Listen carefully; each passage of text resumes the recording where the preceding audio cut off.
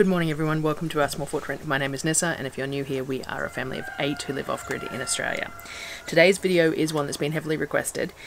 It is to do with starting a new sourdough starter. Now, I have sort of put off making the video because there's a lot of people who've made videos about starters around there, and probably some that are far more knowledgeable than me about it.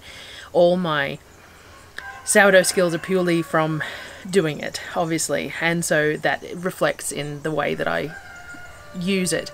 I do what does best for me rather than strictly following any sort of principles. So what I did was I started a new starter from scratch, and I have some comparison shots between the new starter and the old starter, and we did a bake at the end to compare the difference between the two bakes, though there was some issues with that as well, but I didn't see the point in doing a fresh one. It's better to show you what I got done and how it worked and the, you know, that sort of thing. So but as all my videos are done with a bit of a voiceover rather than in person, it makes it a little more difficult to explain some of the steps. So when I make my videos, what I tend to do is I tend to do a whole lot of filming, and then I just put all that footage into, I just use iMovie on my laptop, and I put all the footage there, and then I write notes. So I go through all the footage and I write out notes of exactly what is going on in the video and some timestamps. And then I come out here to underneath the solar structure because it's one of the only places where the children's noise is a little bit distant, and the dogs, though sometimes I still have to stop for the dogs. And I use my notes to create a voiceover for the video. And then once I've done that, I take it inside and I upload the voiceover footage to the computer, and then I have to sit there and sync the footage with the voiceover so that it works. So I'm pretty good at doing it now because it's the way I've been doing it for over 12 months, because I just found that it was the easiest way for me to do it. And I like to do my voiceovers talking to the camera because I find that that way, if there's some little gaps, I can show footage of me talking to the camera anyway. But I do find that it becomes more expressive and conversational for me to do that rather than trying to talk just to a microphone. But I don't like doing it with the footage in front of me either because it tends to be a bit stilted. So I found that this is the way that works the best.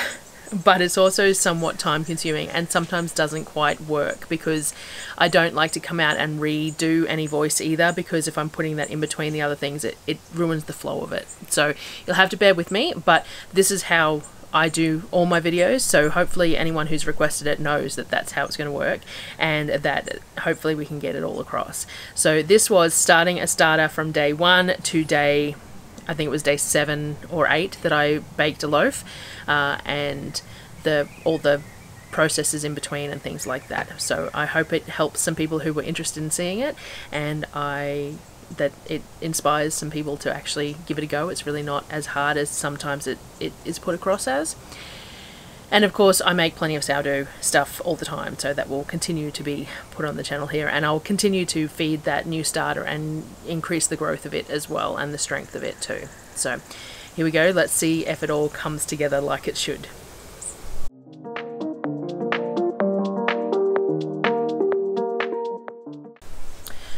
So sourdough starters are basically just flour and water, and what they do is they attract the wild yeasts in the air and the bacteria in the air, and they create their own little biome within that flour and water.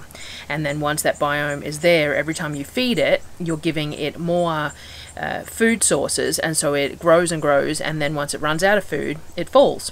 So the idea is that you're feeding it something, it eats, and while it eats it charges up, and then once it's eaten all the food, it falls again.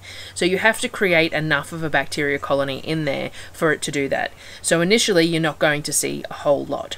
So this is day 1, and I've put 50 grams of water and 50 grams of flour in a jar and mixed it well. Flour wise, I just use the cheap baker's flour from Costco. A lot of people use whole wheat flours and spelts and things like that, and they say they have a real lot of good results using those whole wheat flours and things like that.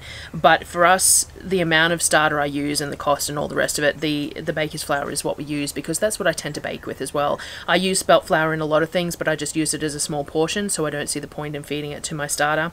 And my starter's pretty strong anyway, so I don't see any need to change the flour. The baker's flour from Costco seems to work perfectly for me. Water best option is filtered water because it's not going to have any chlorine or anything in it. So rainwater or filtered water. We use water from the Berkey for ours because it's nice clean water and I know that there's no contaminants in it, so that works for me.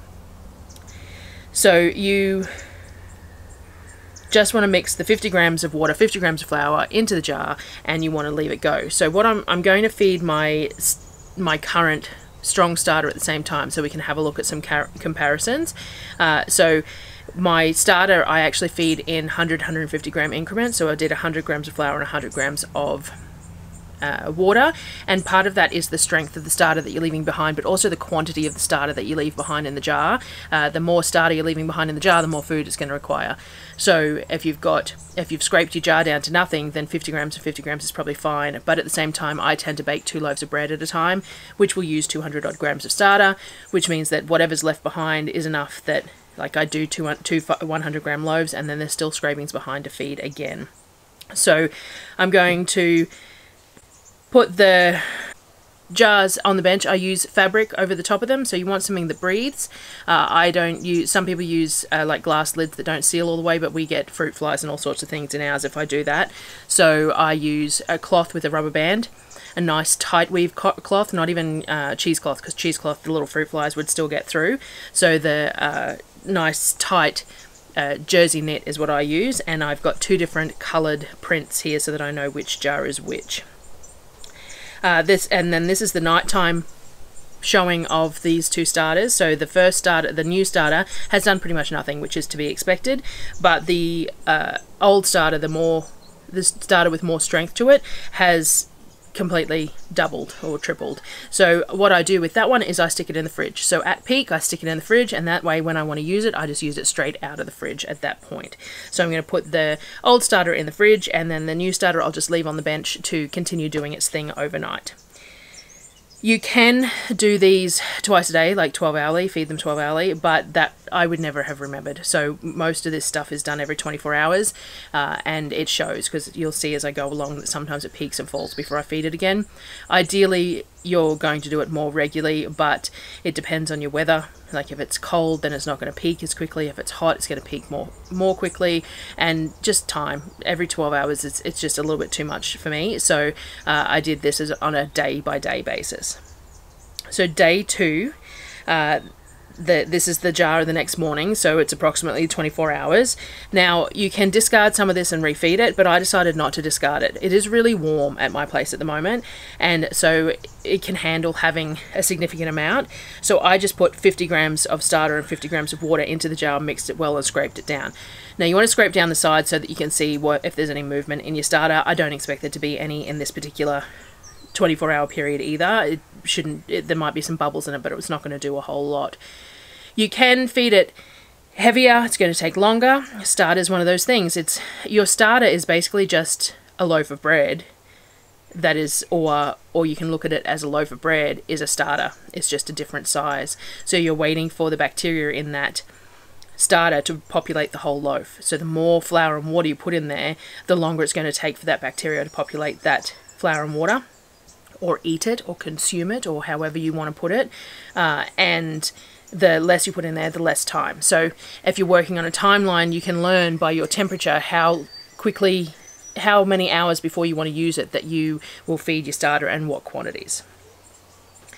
Day 3 is, so this is the next day on day 3. There's definitely some activity in there, like there's a smattering of bubbles all the way through, but there's not much sort of a rise in volume. There's an aerated texture in it, but it's really thin. There's no structure to it, no strength to the liquid. It's just a really sort of aerated, thin liquid that hasn't really grown much at all. It just is showing that there is some activity within the product, which is good. You want to start seeing that, but it's still not really doing anything as such yet. So I pulled out, or discarded, though I don't really like the term discard because I never discard anything. I never throw anything away. It's just flour and water. Whether it's got a leavening agent to it or not, it's still just flour and water, so it's still usable in any dish you would make. So I pulled out about 150 grams of the starter, leaving approximately 50 grams behind and feeding it 50 grams and 50 grams, which is called a 1-1-1 feeding. So I mixed it well and scraped down the sides as per usual, and then used an elastic to mark where it was, because I expect that by tomorrow this will actually have a bit of rise to it. So if I put an elastic band around where the starter is currently sitting, then tomorrow I'll be able to see where it rises to and what height we get out of it, and whether we're getting a doubling or whatever else out of it.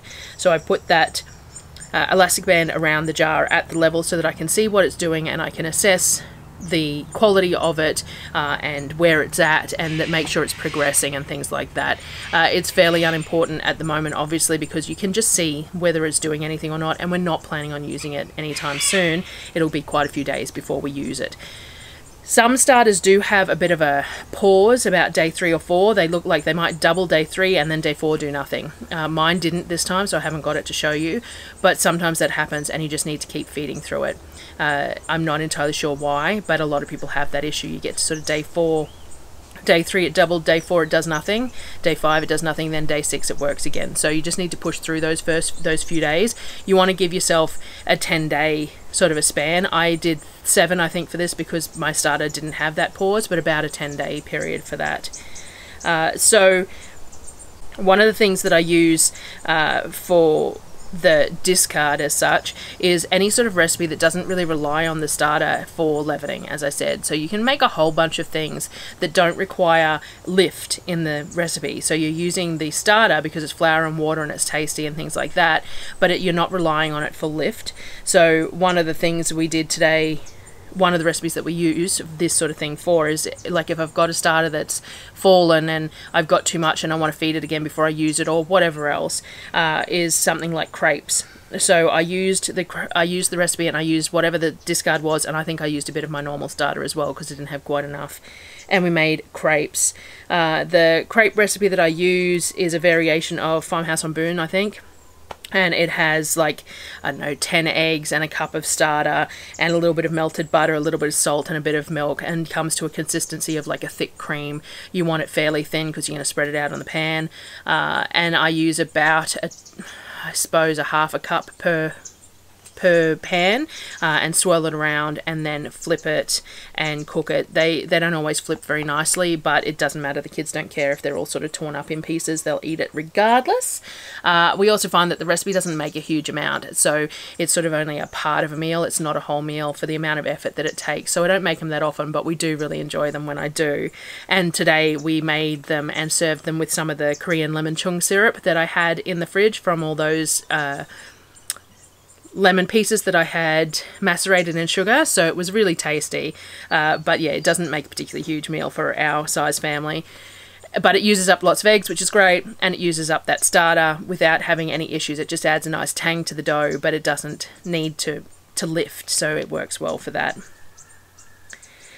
Okay, on day 4 now, I've been very careful not to cross-contaminate these at the same time. I've always used different utensils in both jars to make sure that I'm not causing any cross-contamination between the starters, so we're getting a real view of the new one that's fresh. It doesn't have any of the old starter going in. It is very warm at the moment, so again, as I said, the heat, the ambient temperature is really going to impact your starter because it's basically a dough. So when you're proofing a dough and you're proofing it at 20 degrees Celsius, then it might take 8 to 10 hours overnight. But when it's 28 degrees, it only takes 6-ish hours to get to double sort of thing. So the warmer it is, the quicker your starter is going to hit whatever its peak is at whatever point you're at, and then fall again. So you have to be aware of that at the time. So this starter has actually peaked and fallen overnight. You can see that it's doubled because of the line where you can see where the starter has gone up and then it's fallen back down, and then it's fallen back down to the starting point. So it's doubled overnight, but it's doubled and then fallen before I get to it. So again, realistically, if I was being really pedantic about it, which isn't really my thing, then I could have fed it again last night before I went to bed, and it probably would have been at peak in the morning. But I'm not using it for anything specific at the moment, so it doesn't really matter if it peaks and falls. And you can see, it still shows you that there was a peak, and that you can see that line on the jar, and then it fell. So it still lets you see the process of how it's going to do. I discarded most of it, and then I fed it 100 grams of starter and 100 grams of flour and 100 grams of water, because obviously the heat is a bit high at the moment, and it's not getting fed enough to last 24 hours in the temperatures that we have. So mix and scrape and move the elastic band according to the jar, like where it's sitting, because it's sitting a bit higher at starting point now, because I added a bit more flour and water to this particular one. I also fed the main starter as well. So this was about 7:30 in the morning that I was doing this. So I fed the main starter as well. Obviously I needed to. I don't recall what I made, but I did. So I fed them both and pulled the discard into a jar as needed. Then I want to show you so about 4.5 hours later, this is around about midday, the new one has tripled and the old one has quadrupled. So you can see what the temperatures here are doing to it at the moment. We've got, in only what, 4.5 hours, the new one has tripled its volume and the old one has quadrupled its volume, which is pretty standard for mine. Mine sort of quadruples in a standard sort of a period of time, and that's when I toss it in the fridge. But the new one's showing heaps of activity too, with a triple in 4.5 hours. They say that once your starter doubles or triples in 4 to 6 hours, then it's ready to use. I'd be hesitant to say on a day 4 that you want to bake bread with it, unless you're baking something that isn't going to be an issue if it doesn't work.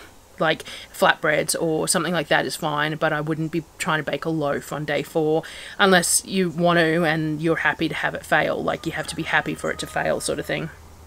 It might not, but at the same time, day 4 is a little early to be attempting to do a loaf. I wanted to show you what else you're looking for, not just the growth, not just the doubling of the starter. So they're both fed at exactly the same time and mixed with their own spatulas. The new is kind of runny. There's plenty of aeration, big bubbles, lots of, you know, lots of that aerated structure in the liquid, but it's very thin and runny. The older one is quite viscous. It holds its shape, it shows its strength. It's kind of tacky and almost dough-like, it's created its own sort of a dough. And these are both fed the same ratios. They're both 100% hydration, and they're both fed with the same flour, same water, and everything else, and that's both after 4.5 hours. So that's one of the other things about a starter. It's not just about the doubling, it's not just about the increase in size and all that, it's about the structure of the starter as well. Much like when you're baking dough, the structure of the dough matters. Doesn't matter if it's proof to double and you're trying to shape it and put it in something. If the structure of the dough is poor, then you're not going to be able to shape it and put it in a banneton or whatever you want to put it in. So the structure of the starter is relevant as well when you're working out how good your starter is and what point it's at and how well it's going to work and things like that. So that, I feel like that is part and parcel of the process of assessing your starter, is similar to assessing your dough, because basically they are the same things. They are just on a slightly different scale, different hydration. Like your standard sort of dough, like a boulet or whatever that you're making, it'd be about like a beginner's 70% hydration basically, and this starter is 100% hydration, but they're basically the same thing. And I think that's how you have to think about it with your starter as well, and it'll make more sense that way rather than thinking of it as a whole separate entity. It is 100% hydration dough basically, and you're feeding it multiple times so that it has the ability to continue to grow as you use it.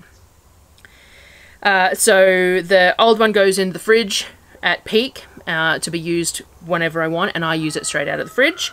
And the new one, again, we scrape nearly everything out and feed 100 grams of flour, 100 grams of water again. The discard goes in the fridge until I use it. So every time I discard from this, I just put it in a jar and I use it over the next few days for whatever I'm making. And as I said, anything that isn't reliant on leavening is fine. It will give some lift, but at the same time, I don't want to use it for something that, if fails, is not edible. So we are aware of that when we do it. On day 5, the new one has tripled and fallen again overnight. So obviously it's just really, really warm here at the moment. So even overnight it has tripled and then fallen again, and you can see it on the jar exactly what it's done. And then I wanted to show you, again, talking about the structure of the starter, a demo of the old starter even from the fridge and the texture difference.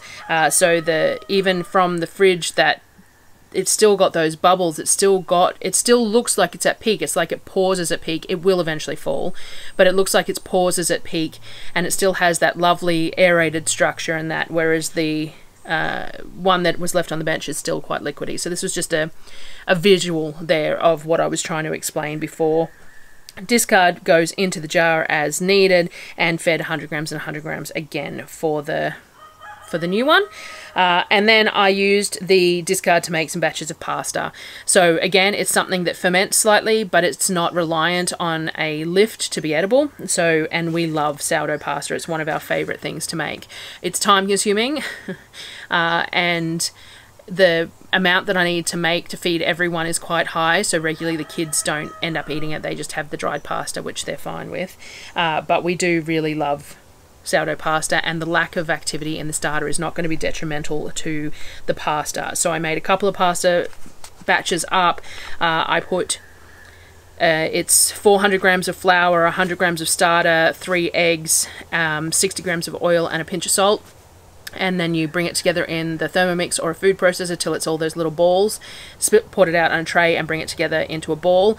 Sourdough pasta always looks a little crumbly because you're going to let it ferment, which is going to make it smoother. So I just wrap it up and let it ferment for a few hours and then stick it in the fridge for when I want to use it and roll it out. So I'll use that in the next couple of days, which is why it's great to use the discard with too, because it can now sit in the fridge for a few days. It's got eggs in it, so you can leave it in the fridge for as long as you would leave anything that had raw egg in it, sort of thing, like mayos and stuff, a week basically, but I try and do it within a couple of days and then roll it all out and we freeze what we don't eat. On day 6, so this is the 8th and it's day 6, we did the normal. We discarded most of what was in the jar and then refed it. I also decided to put in a new jar here for you guys. It is really for your benefit, not mine. I don't really care, but it gives a lot better imagery of the rise on it if it's in a nice clean sided jar. So I transferred it into a clean jar just so that I could show you that as it starts to do its thing more. We can show the structure of the dough and the rise and things like that. I used the discard for flatbread recipe. Again, a little bit of leavening is fine, but it's not going to completely rely on that to be a success. My flatbread recipes is really simple. I've mentioned it quite a few times. And I think I may have added a sprinkle of yeast, like 1/4 teaspoon, just to compensate for the lack of leavening. I can't remember. I'll try and remember. I'll have a look when I'm doing adding the voiceover to the footage, but my flatbread recipe is very versatile. If it's got like if I don't add any yeast to it, it's basically a tortilla dough, and if I add yeast to it, then it's more of a flatbread / naan sort of a texture to it. So it really doesn't matter which way I do it. These definitely turned out sort of like really nice soft tortillas rather than flatbreads, which is perfectly fine. We use them either way and we don't care about the texture. It really doesn't matter. I suppose the flatbreads end up being more of just a fold in half taco type wrap, whereas the tortillas have the ability to roll things into them. So we're more likely to do like the tortilla style for breakfast burrito type things with, you know, scrambled eggs and bacon and things like that. And the flatbreads are more for like a grilled meat and coleslaw type dish, I suppose, if that makes sense. So then this is the starters 4 hours later. You can see that the new one is still fairly thin compared to the established starter, but it definitely has a bit more structure to it, and you can definitely see the aeration and that it's starting to get to the point of being usable. So because I didn't have the stall at all with my starter, I went on to use it on day 7. So on day 7 I decided to put it to the test and make standard rounds with both starters. Now I used a standard sort of a basic recipe, a fairly low hydration, 50 grams of starter, 350 grams of water, 500 grams of flour and 10 grams of salt. And I brought it together Did the same method, didn't cross-contaminate with utensils, brought them both and washed my hands in between, or I did the new one first and then the other one afterwards, so I wasn't adding any of the old starter into the new, because we wanted a, you know, a definitive sort of a, as much as a home kitchen and home outdoor kitchen it could be, we wanted sort of a definitive result there. So we roughly bring all the dough together. You just want to moisten all the flour in the first sort of rough sort of bring together, and then I put an elastic on the bowl that was the new starter so that we could make sure that that wasn't contaminated and we knew what it was. As I said, making sure to wash my hands and separate the utensils and things like that. I came back and stretch and fold after the autolyze. So the autolyze is basically just that first smoothing of the dough. So when you bring it all together, it's really rough and shaggy, and if you leave it for 30 minutes, by the time you come back, it started to be really sort of thin and silky, started to get there. So I did stretch and fold after the first 30 minutes and brought it all together, made sure that I collected anything off the sides that needed to be collected and things like that. Then after the next 30 minutes, I just coil folded them in the bowls very roughly, stretch and fold, coil fold, whatever you want to use, just bring them together. And I did that again after another 30 minutes, and I might have done it once or twice more. I don't recall turning the camera on for any more. I don't have any footage, but I try and do it 2 or 3, 4 times before I go to bed. But realistically, even if I only do it twice, it's not too bad for this kind of a dough. The more you coil it and stretch and fold and create the tension in the dough, the more likely your dough is to hold its shape when you are baking it. But I bake it in billy cans because we're doing it in the wood stove, so it's not as important for me for it to hold its shape. But the more you do it, the more likely it is. But if you're doing it in a Dutch oven or anything like that, which is how most people start out making sourdough, they don't generally do it on a flat tray or anything like that, then the enamel and stuff will help to hold the shape of it as well. But I just brought it all together, did the coil folds a few times, and then got it done.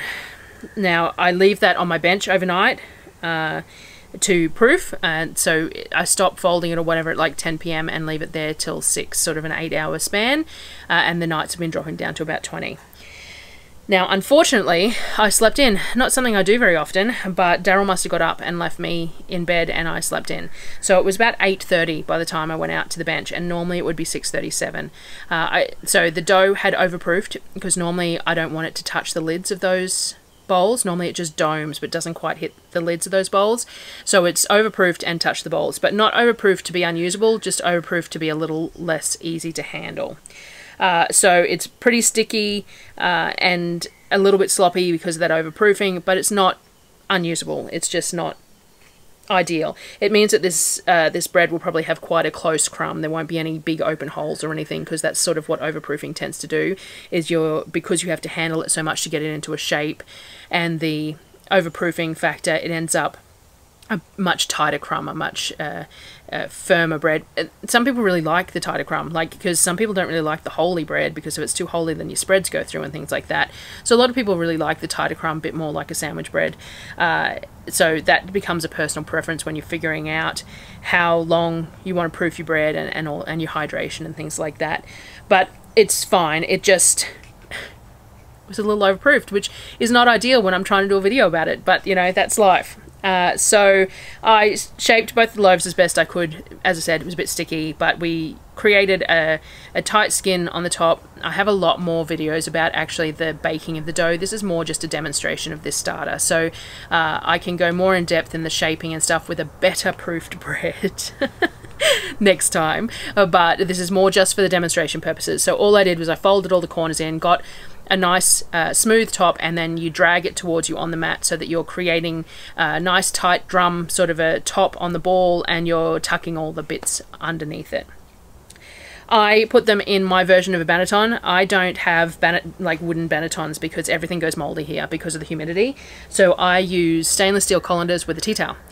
So I just put the tea towel inside the colander, sprinkle it with some semolina, and then sprinkle the top of the dough with a bit of semolina. You want the nice smooth ball down in the banneton, the pinched bits on the top, pinch it together if anything's coming apart, a little bit of semolina down the edge, tuck the tea towel over it, and then put it in the fridge.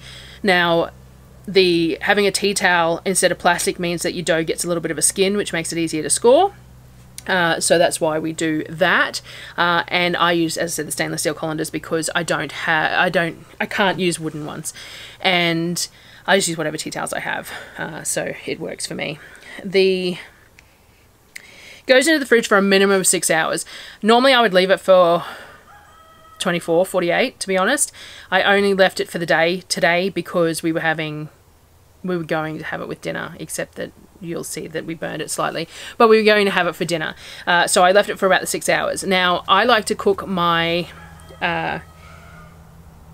rounds in these billy cans that I have. So these are camping billy cans, and the colanders are a little wide for the billy cans, but they fit. It works out all right. I'd like slightly smaller colanders, but finding smaller colanders hasn't been something I've managed yet. But I also haven't looked too hard. So I use these colanders upside down in my barbecue as well. That's what I use to put all my trays on when I'm baking and stuff. So I have like 6 of them, and you know, we will make do. Now the dough is, so what I do is I grab a piece of baking paper and I tip the dough out onto the baking paper, take the tea towel off, and then I score it. Now this dough is spreading as soon as it hits that baking paper because it's that little bit overproofed, but also because it probably could have done with longer in the fridge, to be honest. But we wanted to get this I wanted to get this video done and this comparison done, and we were going to have it for dinner. Then it's raining. So what we do is we put this dough into the billy cans using the baking paper. We score it, put it into the tins with the baking paper. One of these billy cans has a handle on it, one it doesn't. That's how I differentiated the 2 different doughs. And we put lids on them. Cooking it in the wood stove because that's how I like to cook my bread, which is why we're doing it in the billy cans. The problem is it's raining. It's only just started raining. Darryl had some wood for me, which was dry, and I got him to start the wood stove, but he kind of overcompensated for the weather. So it's a little bit cold, it's a little bit wet, so he stoked the fire, and he just stoked it a little high. So I put the bread in the oven and set a timer like I normally do, but the timer hadn't even gone off and I could smell burn, and I hadn't even taken the lids off the cans, because normally I put it in the oven for about 25 minutes with the lid on, and then about 25 or 35 minutes with the lid on, and 10 minutes without the lid, depending on the temperature. It's a wood stove, so it varies very much compared to a temperature controlled oven type thing. And I could smell it burning even before I took the lids off. So I went out there, took the lid off, and they're very black on top. But it wasn't quite at temperature internally, so I let it go a little bit longer and then decided to call it.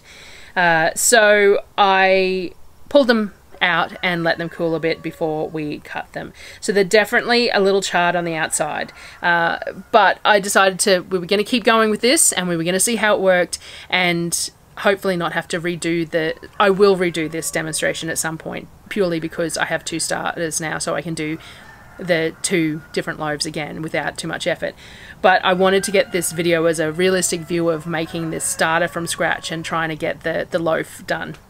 So they both look pretty much exactly the same. One has very much slightly more lift, which is the older starter. It's gone up a little bit more rather than out a little bit more, but basically they look the same. They've got a tight crumb, again that's from the overproofing and the overhandling to get them into shape, but it's a low hydration recipe. The higher hydration you are and the better strength you put into your dough, the more likely to get those big airy bubbles and things like that, which is why my baguettes and stuff have a fair amount of bubbles, because it's a really high hydration dough, but I don't shape it, I just place it, and that's easier than trying to shape it into a ball.